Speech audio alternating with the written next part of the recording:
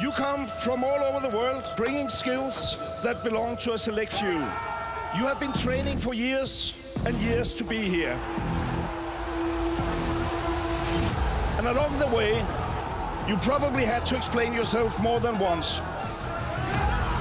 But now I hope your explaining days are over. COVID-19 can be characterized as a pandemic. Transitioning online was really difficult. I was like, how long is this gonna last? This was now our day-to-day life and we had to adjust to it.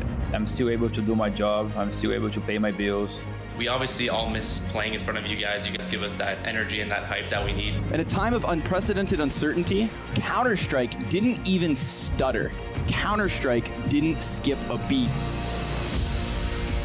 It is an absolute fight, an everyday fight that doesn't ever stop. You gotta fight and you gotta claw and you gotta cry and you gotta battle. Every year become more harder and harder. You never know who's gonna win. I got one question, Copenhagen. Can you